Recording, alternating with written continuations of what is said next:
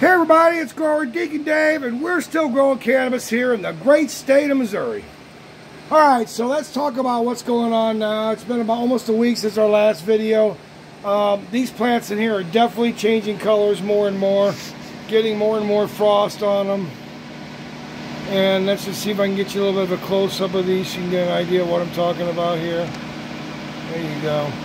So, they're definitely getting close. I did my first flush with them the other day using Flawless Finish from Advanced Nutrients. Yeah, if you guys would like to sponsor me, I'd love to hear from you. Alright, so anyway, you can see these are coming along really nicely. Getting a lot of frost on them for considering the light screw up I did. Let's take a look at the cherry pie a little bit today. We really haven't given them much attention lately, but look at these here. Tell me these aren't pretty good for cherry pie. I've never gotten really a big bud out of them before. And these look pretty dang healthy, and they're all getting nice and hard too. So there's something in the bud candy and the, I don't know, maybe there's some other stuff that I'm using too. It's getting these buds nice and hard. But look at the colors here. The cherry pie is definitely starting to give me some of that purple and pink there. So, in the back here, we got vanilla frosting and pebble punch kind of mixed in together. You see some of it back there laying down there. A bunch of it laying down in the corner there. And again, we're getting some really good colors.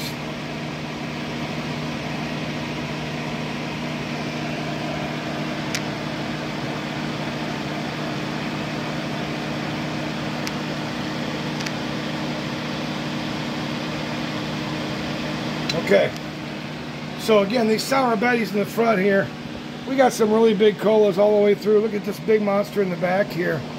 I mean, they're like a foot to 14 inches tall and every bit of 6 or 8 inches around.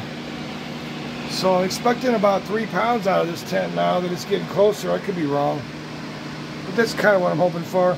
Again, for your memory, this is a 100-gallon fabric pot down here. Really do like what plants do in these big pots like this. So I'm going to show you some stuff I'm doing with some autos here in a minute along the big pot plan as well. Okay, so let's take a look at tent number 2. We got the big white widow in the back here. Now, I got a good grower friend named Bear. He's a talking bear. He talks a lot about growing and he's good. He knows his shit. So when he suggested that I super crop this white widow, even though it was pretty late in flower for me to do it, I said, you know what, I'll go ahead and do it. And I did it. And you can see I bent this sucker down here because it was getting way too close to the light.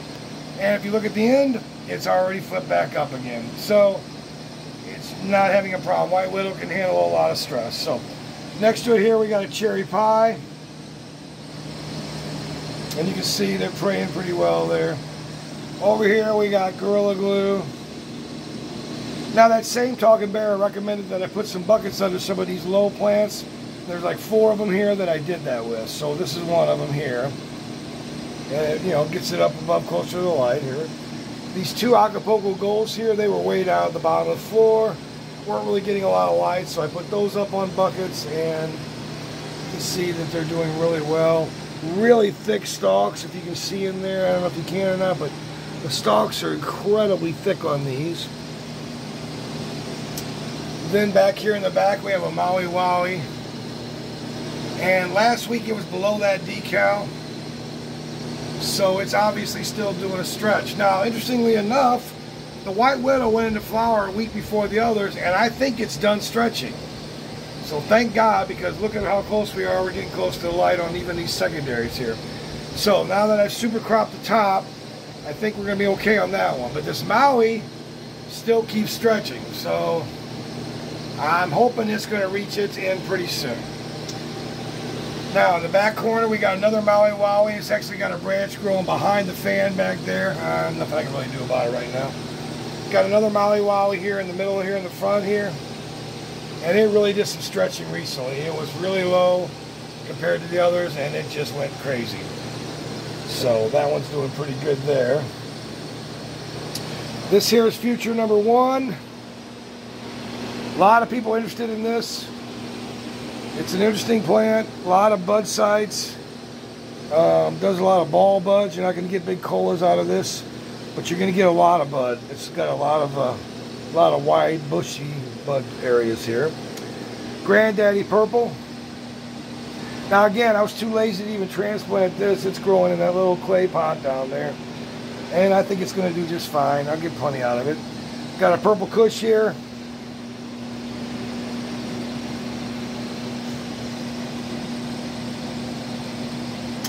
So you can see they're all looking pretty green and healthy. They're digging the advanced nutrients. Now, I put this new FC 4800 in last week, and I'm going to tell you, within 48 hours, I could literally see a difference in the plants in here. Their color, their leaf attitude, everything went crazy. They started stretching like overnight, crazy stretch. So, yeah, I mean, all I can tell you is this FC 4800, Mars Hydro, if you're listening, is a killer light. It really does the job. I got one now on all three tents. So all three running the Mars Hydro FC 4800s. All right. Now, tent number 3 is a traditional grow in 5-gallon pots. Nothing crazy. We've got 5 in the center 4x4 area and 3 in the annex area over to the side. Let's talk about this a little bit. We got 4 of these pillar plants in the corners here. You can see one there.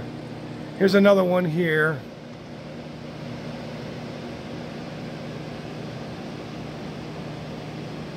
And it's just bursting out everywhere down here. Now I tied it actually not because it was falling over, but I wanted to pull it away from the light a little bit so it wouldn't burn. So it was getting a little too close to the light. Now this one in the center, there's 4 of these pillar plants. There's one back there in the back corner there, you can see it there. And there's another one up here in the front. Now these were basically grown in solo cups till they were about 3.5, 4 feet tall, transplanted straight into 5 gallons and put into flower the same day in this tent. And they ended up growing about 30 inches in flower stretch. So they grew the perfect height. I didn't have to do any wedge time at all in here. They went straight into flower, and I think we're going to get at least 4 to 5 ounces out of each one of these pillar plants. Now in the center here, we've got one Holy Smoke. These are all Holy Smoke here in the middle.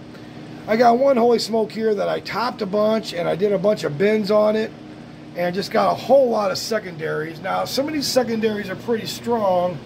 I think that might be the main top there, actually. But some of these secondaries are pretty strong branches all the way through. So, we got some good productivity here. I had to tie this bundle up. It was just, here's a ghetto job if you ever seen one. I had to tie this up because it was literally just laying all over the front of these plants here.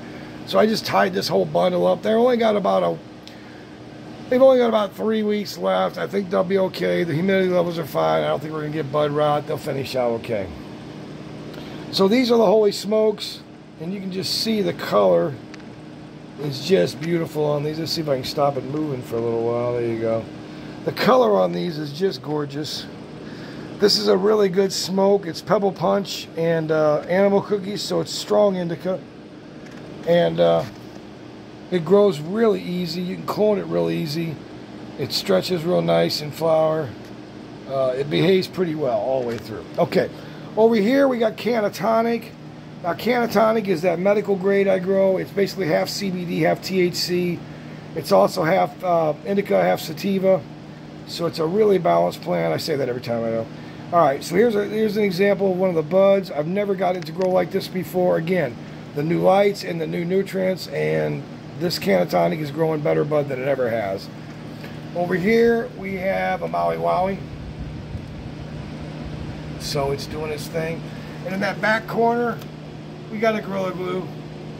And it's already stretching quite a bit since the last week. It's already stretched above the rack there. So I think all these Holy Smokes are done stretching. I'm pretty sure that these over here are pretty much done, although the Gorilla Glue was a late stretcher, so it may give me a few more inches in the back there, but I'm not too worried about it. We'll get some nice bud off of it anyway. But yeah, these branches are literally falling down here in the front, and if there wasn't the front of the tent to hold them, I would have to tie all these up too. So if you look back in the back there, I did kind of a witch's brew back there on the tie-up job. I tied 2 strings down to branches, and then I ran a bunch of strings to the strings, and basically got those up off of the Gorilla Glue. They were just laying all over the Gorilla Glue. So again, big heavy buds. And again, these are getting very, very hard. These buds are very, very firm. There's no airy buds here at all. They're getting very, very, very hard. They still got almost 3 weeks left. So yeah, I'm very impressed. Beautiful smell in here. So that's tent number 3. Now, I told you I was been doing a lot more big pot growing since tent number 1 did so well on its own. So what I did here is I put 5 purple lemonade autos in a 20-gallon. So think about it. They're each getting about 4 gallons of grow space, but there's no gap between the pots, so they get the whole area to grow. So I think they'll be fine in there. They've been doing well. I've removed several big, large leaves off of them already, so the light gets through well, and it doesn't slow down their growth any, and they're just doing great. Okay, now these were just transplanted today, and you can see they're a little wilty because I need to water these a little bit yet. What we did is we bought 2 of these 15-gallon fabric pots, and this is 3 of the Northern Lights crossed with Big Bud, and these are 3 of the Northern Lights. Now, interestingly enough, all started to seed at the same time, grown in basically the same pots. But look at how much taller the Northern Lights and Big Bud is than the straight Northern Lights. So obviously the Big Bud genetics in this are going to make it a little bit taller, a little bit bigger for bigger bud sites on it. And I swear to God, it looks like it's trying to flower already. Oh my God, don't do that. Please don't do that. Okay. So anyway, hopefully I got them in the dirt quick enough that they're not going to flower on me. But that one does look like it's trying to flower there a little bit. All right. So over here we got the rest of these. There's some Holy Smokes and some other stuff in here, some Future One, and I think there's a cherry pie in here. And we got some Future One over here, and some can of tonic over there as well. I think there's 3 of those over there. Over here we still got some of these big Holy Smokes left. I mean, they're pushing 40 inches now. Okay. And over here, this is a Purple Kush. This big sucker here. And then we got like 3 Sour Betties over here. And I think we've got a cherry pie in here. And I think there might be another Purple Kush in here. I'm not sure actually. And these were all burnt pretty badly by the light. But I've turned it down and just feeding on them. And you can see they're coming back pretty nicely. They're all getting nice and green on me now. So I think we'll be okay there. So that's what's going on over here. Now these only have to make it in this light here until about 3 weeks, and then these are going to go in tent number 3. Okay, so I'm going to put these 3 pots, these 3 big pots, in tent number 3. So that's going to be what we've got going there.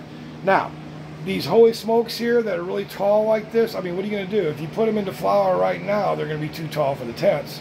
So what I'm going to do with these tall Holy Smokes is they're going in the 100-gallon in tent number 1, and I'm going to super crop these things down. I'm going to bend them down to about 2 or 3 inches above the surface, maybe 4, and I'm going to spread all the branches out, and I'm going to super crop them all down, spread them out in a fan if I have to, and then I'm going to put a scrog on top of it. So we'll get a lot of lateral branching and a lot of lateral top branching. So that's kind of what I'm going to do on these. I'm not going to top them. I'm not going to do anything like that. I'm just going to finish out what I planned on doing. So that's what's going on there. And then all these miscellaneous ones that I'm going to have left over from all the cloning I've done will go into tent number 2 for another miscellaneous grow when the time's right. That's about 6 weeks from now. So they're going to be pretty healthy size by the time, I mean, look at these already. So they're going to be pretty good size by the time they go into tent number 2 for the next part of their grow. So that's what's kind of going on over here. So again, these purple lemonades all in a 20-gallon fabric pot. There's 5 of them.